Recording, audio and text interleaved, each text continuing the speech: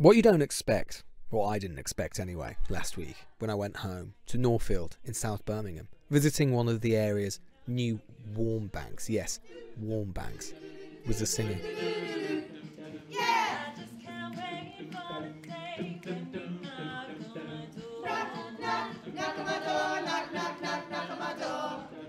But the thing about it is, they're determined that no one should leave without a smile on their face. Northfield has never been rich, it's ordinary. It's home, working class, proud of itself, long dominated by the now long gone Rover factory where my dad worked. But the most ordinary thing about it now is that, like so many places across Britain, it's having to wrestle with the fact that poverty, extreme poverty for some, for so many, is a fact of life. It is shocking, and yet we are not shocked. Not at all. It's become horribly normal, horribly normalised. That is just the way that it works and the way that it happens. The term warm bank is not one that we've made up. A warm welcome, as I see it, needs to be a place with no stigma. It needs to be a place because this is what we are facing at the moment. If you can't cover your kids for like fleeces and things they need, and like obviously shoes that are suitable for the winter. But you're working. Yeah. I mean, you're working. I mean, you're doing everything like that everyone says you should do. Yeah, yeah. But it's just... But it's still not enough. No. I mean, how bad do you reckon it is by comparison even to the last few years?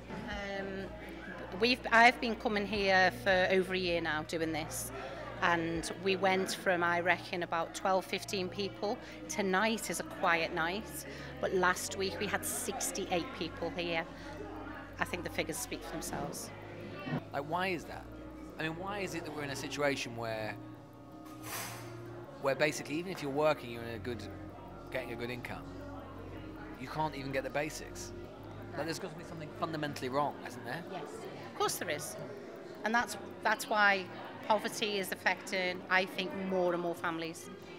And I teach in schools, I teach across the city as well, and I see that day in, day out. Like, you know, you might see sort of grubby collars, you might see like the coat definitely hasn't been washed for a long time, because they can't afford the washing powder, they can't afford the electric to do that in the first place. The weird thing about being here is the kind of two things, very different things being in your head at the same time. Because on the one hand, the level to which poverty, extreme poverty for ordinary working people in Britain has become normalised is shocking. It's truly shocking. And without places like this, basically an infrastructure of poverty, I don't know where we'd be. And that is shocking and scary. And yet, you can see it there.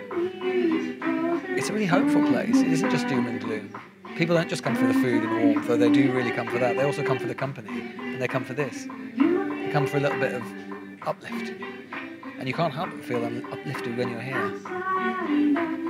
And I know one thing, is we're going to need a lot more uplift in the months and years to come. Because that normalisation, food banks, warm banks, all that stuff that never even used to exist, it's just going to get worse and worse.